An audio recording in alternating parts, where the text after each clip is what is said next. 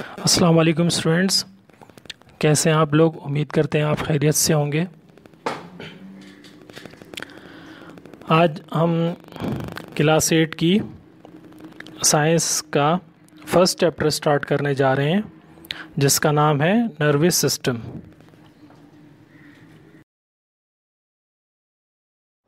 Chapter start करने से पहले कुछ बेसिक इन्फॉर्मेशन है जो आपको पता होनी चाहिए और ये आपको मदद करेगी चैप्टर को समझने में। तो सबसे पहले हम ये जानने की कोशिश करते हैं कि बेसिकली नर्वस सिस्टम होता क्या है। स्टूडेंट्स, हम जानते हैं कि हमारी बॉडी के अंदर बहुत सारे सिस्टम हैं जो हर वक्त काम कर रहे होते हैं। मिसाल के तौर पर सर्कुलेटरी सिस्टम है, जिसका काम ये होता है कि जिस्म के हर हिस्से तक खून पहुंचाना।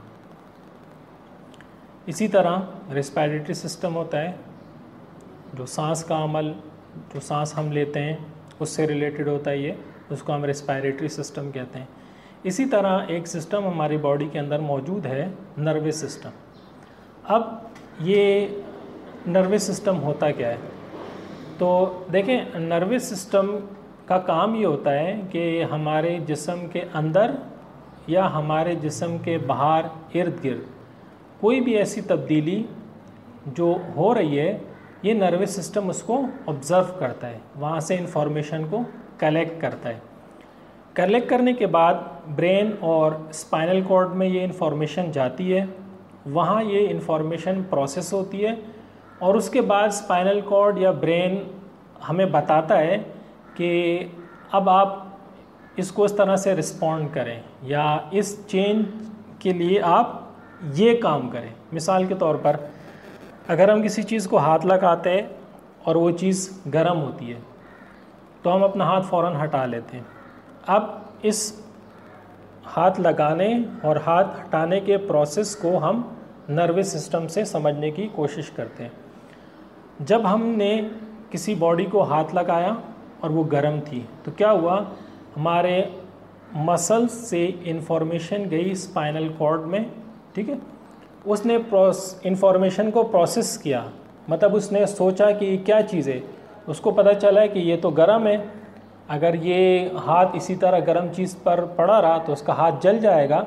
अब उसने तमाम इंफॉर्मेशन को प्रोसेस कर लिया, इंफॉर्मेशन मिली उसको ये गर्म है, उसने उसको प्रोसेस किया कि अगर ये चीज़ गर्म है तो इससे तो उसका हाथ जल जाएगा। अब रिस्पॉन्ड कैसे किया उसने हाथ को ये इंफॉर्मेशन दी, इंस्ट्रक्शंस दी कि आप अपना हाथ वहाँ से हटा लें। तो हम क्या करते हैं, हम अपने हाथ को वहाँ से हटा लेते हैं, ठीक है।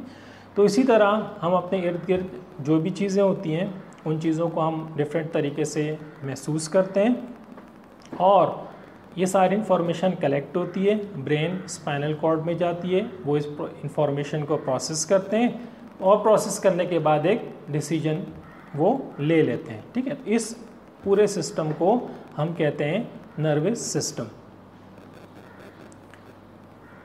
अच्छा, ये जो इन्फॉर्मेशन है ये कलेक्ट कैसे होती है, तो हमारी बॉडी के अंदर सेल्स होते हैं जिनको हम कहते हैं रिसेप्टर सेल्स। हम जानते हैं कि जितने भी जानदार होते हैं उनकी जो बॉडी होती है वो सेल्स से मिलकर बनी होती है। सेल्स जो है वो बेसिक बिल्डिंग ब्लॉक होता है किसी भी लिविंग ऑर्गेनिज्म का। तो इसमें एक टाइप के सेल होते हैं जिनको हम कहते हैं रिसेप्टर सेल। ये रिसेप्टर्स सेल कहाँ पर होते हैं, ये बेसिकली हमारे सेंस ऑर्गन्स के अंदर होते हैं। सेंस ऑर्गन्स के बारे में हम जानते हैं कि हम किसी भी चीज़ को 5 तरीक़ों से महसूस करते हैं या हम 5 तरीक़ों से इंफॉर्मेशन को कलेक्ट करते हैं। कौन कौन से? नंबर 1, किसी चीज़ को टेस्ट करके, ठीक है, चख कर। नंबर 2, किसी चीज़ को सूंघ कर या स्मेल करके, ठीक है। किसी चीज़ को सुनकर, ठीक है। नंबर 4, किसी चीज़ को टच करके और नंबर 5, किसी चीज़ को देखकर।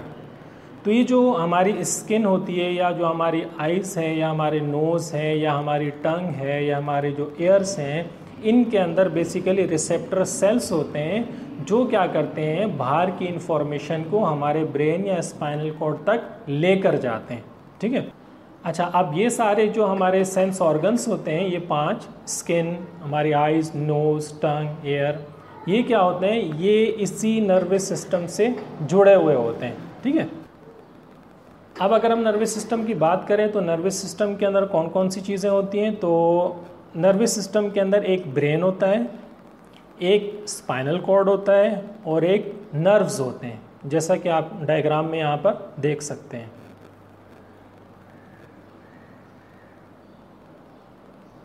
अच्छा, जैसे हमने अभी 3 पार्ट्स की बात की, ब्रेन, स्पाइनल कॉर्ड और नर्व्स, तो इसमें से जो ब्रेन और स्पाइनल कॉर्ड होते हैं ये बेसिकली डिसीजंस लेते हैं। जिस तरह हमने हीट की एग्जांपल ली, तो जब हमने किसी गर्म चीज़ के ऊपर हाथ रखा तो बेसिकली स्पाइनल कॉर्ड ने इस इंफॉर्मेशन को प्रोसेस किया और हमें बताया कि अपने हाथ को वहाँ से हटा लें, ठीक है। इसी तरह जब हम, मिसाल के तौर पे हमें खांसी आती है, हमें गले में कोई ख़राश होती है या गले में कोई चीज़ फंस जाती है तो हम खांसते हैं, तो ये जो हम खांसते हैं ये ब्रेन डिसीजन लेता है कि आप खांसें तो उससे आपका ये चीज़ ठीक हो जाएगी। तो डिसीजन जो मेकर्स होते हैं वो बेसिकली 2 होते हैं, एक ब्रेन और एक स्पाइनल कॉर्ड। अच्छा, जो तीसरी चीज़ है नर्व्स, बेसिकली ये सिग्नल को लाने और ले जाने के लिए होते हैं, ये डिसीजन मेकर नहीं होते। तो इसीलिए जो ब्रेन और स्पाइनल कॉर्ड है इनकी कम्बिनेशन को हम कहते हैं सेंट्रल नर्वस सिस्टम। अच्छा, अब जो तीसरी चीज़ बची नर्व्स, उन नर्व्स के अंदर सेल्स होते हैं जिनको हम कहते हैं नर्व सेल, या इनको हम न्यूरॉन्स भी कहते हैं। अच्छा, ये जो न्यूरॉन्स होते हैं या ये जो नर्व सेल्स होते हैं ये दूसरे सेल्स की तरह, बाकी जो हमारी बॉडी के सेल्स होते हैं उनकी तरह होते हैं, यानी कि इनमें न्यूक्लियस होता है और साइटोप्लाज्म होता है। न्यूक्लियस के बारे में हम जानते हैं कि जितनी भी सेल्स की एक्टिविटीज़ होती है उनको कंट्रोल करता है न्यूक्लियस, और न्यूक्लियस के बाहर और सेल मेम्ब्रेन के अंदर जेली लाइक सब्सटेंस होता है, उसको हम साइटोप्लाज्म कहते हैं, ये सेल को प्रोटेक्ट करता है। अच्छा, ये जो नर्व सेल होते हैं या जिनको हम न्यूरॉन्स भी कहते हैं, ये बेसिकली 2 टाइप के होते हैं। एक को हम कहते हैं सेंसरी न्यूरॉन्स और दूसरे को हम कहते हैं मोटर न्यूरॉन्स। सेंसरी न्यूरॉन्स क्या काम करते हैं, ये बॉडी से या हमारे मसल्स से स्पाइनल कॉर्ड या ब्रेन तक मैसेज को पहुंचाते हैं। अच्छा, जब मैसेज आता है हमने भी देखा कि वो मैसेज प्रोसेस होता है, प्रोसेस होने के बाद ब्रेन या स्पाइनल कॉर्ड उसके बारे में एक डिसीजन लेता है। अब वो डिसीजन जो वापस लेकर जाते हैं, जो इन्फॉर्मेशन वापस लेके जाते हैं, उनको हम कहते हैं मोटर न्यूरॉन्स। हीट वाली एग्जांपल्स को अगर हम लेते हैं, हीट वाली एग्जांपल को, जब हमने गर्म चीज़ को टच किया, हॉट बॉडी को जब हमने टच किया तो हमारे मसल्स से स्पाइनल कॉर्ड तक इन्फॉर्मेशन गई। ये कौन लेकर गए, सेंसरी न्यूरॉन्स। अच्छा, जब इन्फॉर्मेशन स्पाइनल कॉर्ड तक गई, उसने देखा कि ये चीज़ गर्म है, अगर ये हाथ पड़ा रहेगा तो हाथ जल जाएगा, उसने इन्फॉर्मेशन को प्रोसेस किया। अब इसने रिस्पॉन्ड कैसे किया, इसने कहा कि हाथ को यहाँ से हटा लें। अब ये हाथ को हटाने वाली इन्फॉर्मेशन जो है ये न्यूरॉन्स लेकर वापस हाथ की तरफ गए या मसल्स की तरफ गए। तो इन्फॉर्मेशन लेके जाने वाले जो न्यूरॉन्स हैं इनको हम क्या कहते हैं, मोटर नर्व्स, मोटर न्यूरॉन्स।